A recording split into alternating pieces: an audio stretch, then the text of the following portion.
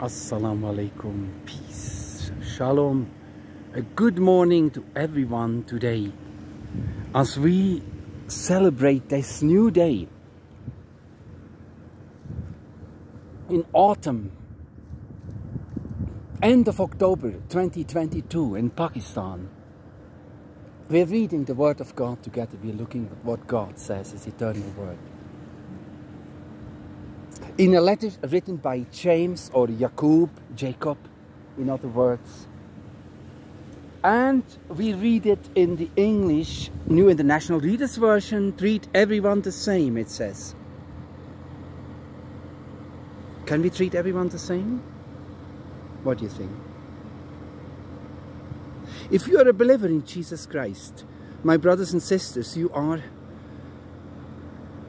called by Him to treat everyone the same. Look, verse 1. And then he goes on, suppose a man comes into your meeting wearing a golden ring and fine cloth. And suppose a poor man comes in worn out clothes also. Would you show special attention to the one who is wearing fine clothes? Would you say, here is a good seat for you, sit down? Would you say to the poor person, you stand here or sit on the floor by my feet? If you would say, aren't you treating some people better than the others? Aren't you like judges who have evil thoughts? The Greeks would never visit the synagogue. The Jews were worshipping in the synagogue in the 1st century. Look, this is the context. Places of worship where everyone was meant to be the same, like today in the church or in the mosque. My dear brothers and sisters, listen to me. Hasn't God chosen those who are poor? It's God's choice, look, in the world's eyes to be rich in faith. Hasn't He chosen them to receive the kingdom? Hasn't He promised to those who love Him?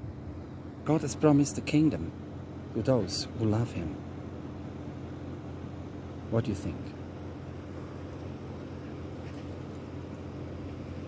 But you who have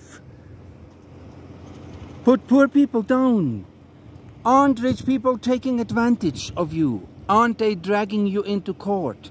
Aren't they speaking evil things against the worthy name of Jesus? Remember, you who belong to Him.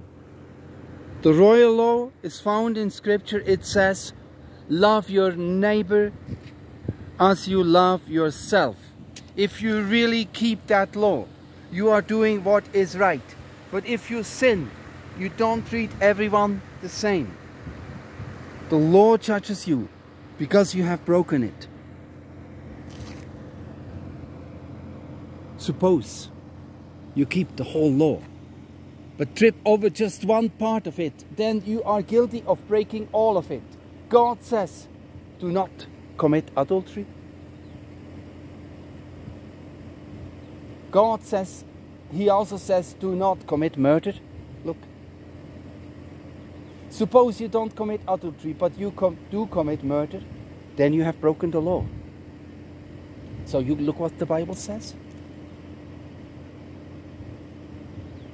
Speak and act like people who are going to be judged by the law that gives freedom. It says, look, if you keep one law, you judge the other one for not keeping the other law, you are worse. You are worse off, look. Those who have not shown mercy will not receive mercy when they are judged. See? So if another one receives mercy for doing something, why are you jealous? Haven't you received mercy? Are your sins forgiven? Do you know God is the one who is merciful and just? And full of grace? Those who have not shown mercy will not receive mercy when they are judged, it says. Look, to show mercy is better than to judge. So it says here, chapter 2, verse 12, it says clearly that you speak and act like people who are going to be judged by the law. Look. To show mercy is better than to judge. So if you're forgiven, you'll be merciful towards other people, I tell you. And this is as far as it goes today.